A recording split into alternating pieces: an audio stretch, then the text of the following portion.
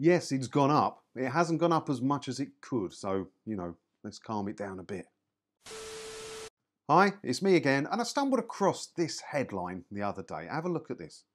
TV licence fee has risen by 1,225% in 50 years. It used to be just £10. Yes, but to be fair, everything's gone up. I mean, a tenner 50 years ago, get you a banging night out, a new suit, cab ride home, bit of dinner, and the bus ride to work in the morning. And probably a bit of change left over from that, wouldn't it? Things have gone up ridiculously because of inflation. It's crazy what stuff costs at the minute. And the TV licence fee could have gone up even more. And we're lucky it didn't. Not me, I don't care, because I'm never going to pay it again as long as I live.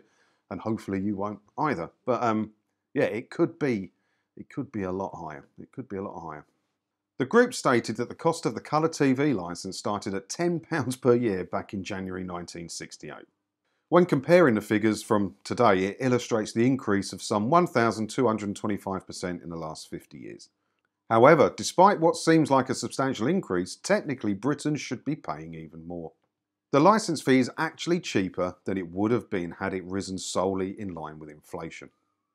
Inflation is out of control though. It's absolutely out of control. I can't believe how much stuff costs. I'm having to kit out a whole new place, which I haven't done for years because the missus got all the stuff. Don't worry about all of that.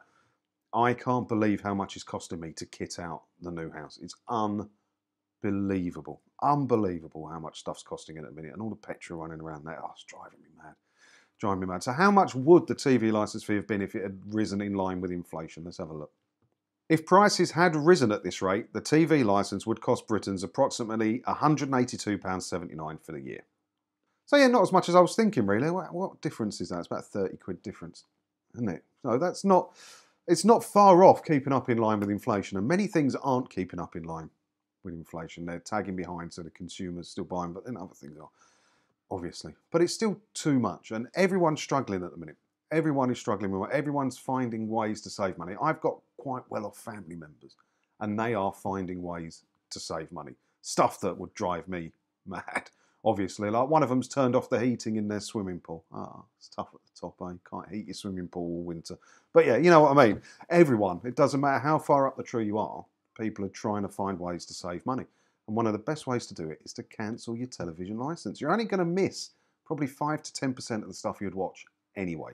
So click my name down there, which says ChilliJonCarne, little logo. And the main page that pops up, there'll be a video. Watch that and share it with as many people as you can because it's all the information you need, clearly broken down in an easy to understand way that people get. And it's really helped cancel a lot of TV licenses, that videos. And, if you want to help your family members, you want to help your friends save a few quid, it's £159 a year there waiting to be saved. I actually think this cost of living crisis is really, really going to increase the rates that people are cancelling their TV licences. We've seen a lot cancelled over the last few years, and it is going up. The graph is going up.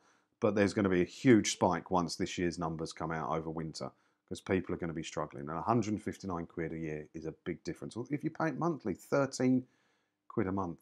If you're struggling, imagine having an extra £13 a month to go on your gas bill or your electric bill, your food bill over the winter. It's a big difference. Let me know what you think about this down in the comments below. And as always, thanks for watching, and don't forget to hit the subscribe button if you haven't already, because that way, hopefully, I'll see you in another video again soon, won't I? Ta-da.